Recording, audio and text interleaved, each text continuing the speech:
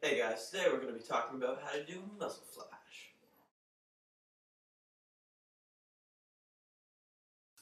This is a really cool and easy effect. And a lot of other YouTubers might be saying, oh, download this effects package. And though they have really good, tutorials, why do you want to have to pay money to get effects? So basically what I'm going to do is at the end of the video, I'm actually going to put muzzle flashes with smoke videos that you can extract from this video, put it through After Effects.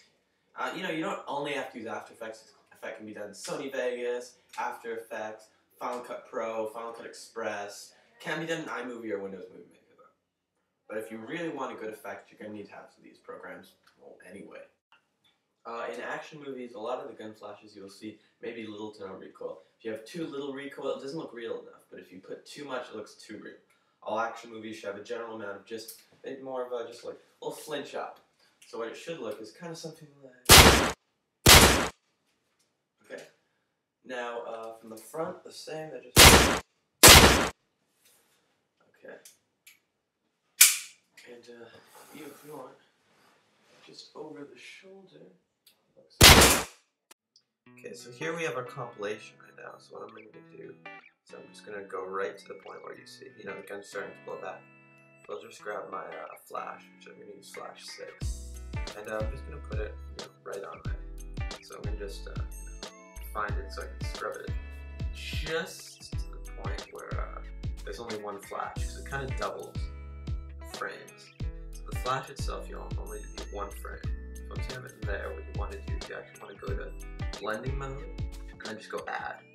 And why you do that is because it's really bright. So what I'm going to do now is I'm actually going to bring it down right to the right place, and then actually kind of make it a little bit taller, so it's kind of rounded. You don't want your muzzle flash to be too long. So just put it at the end there, and just make it perfect. Really. You want just to be quite big. You want to have interaction. You don't want it to be too small.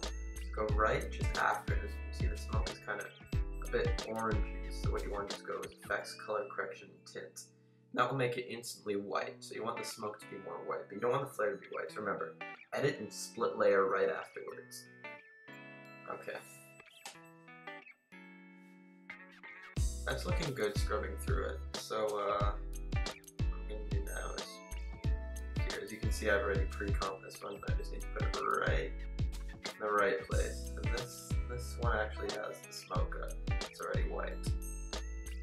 Yeah, that looks good. So I'm actually going to do is, right now I'm just going to bring it to the point. I'm actually going to find the frame just before it's actually shot. So I'm just, I'm going to have to go up a little bit. And just before it flicks up, right? Okay, so one frame before here. Okay, so what I'm actually going to do is I'm going to grab a shot front 1, and I'm going to bring it right here. And again, make the flare itself only 1 frame instead of 2. So, anyway, again, blending mode and add. And then I'm just going to kind of shape it until it's just about small enough. You don't want too big.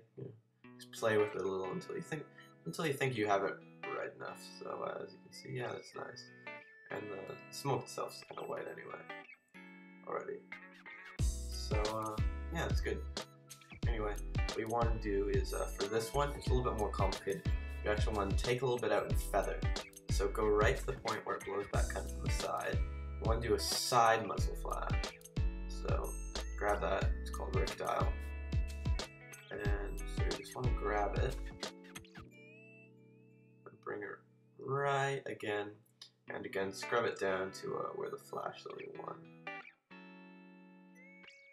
It's kind of difficult. I'm going to zoom out a little bit. Okay. So again, just make it small. Just kind of get it into the perfect place. You can see the little streams coming out. And blending mode add. So first flip it around, get it just about right. Okay, put it right there. But smaller. You don't want it to be too big. Okay. And right there should be good, really. Okay. And just kind of make a little mask using the pen tool. About 5, angles. So, once you do that, go to Effects, Mask, and Subtract. Okay.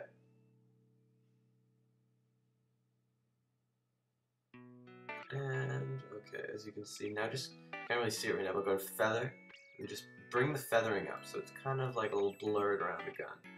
There. But again, you're gonna have to edit, split layer, and just make the smoke itself, tint it, and make it white again. That's really all you have to do. And, yeah, just bring it right to the perfect point. And scrubbing through, yeah, looks really good. You kind of want to have, you don't want it to be going over your footage. Yeah, that's basically all you have to do for this tutorial. Yeah, just have it in the right place. Basically, the few things you need to know before shooting with guns, especially if you're in Canada like me. First of all, try to do as much indoor shots as you can. While doing indoor shots, get a lot of lighting though, so it looks good.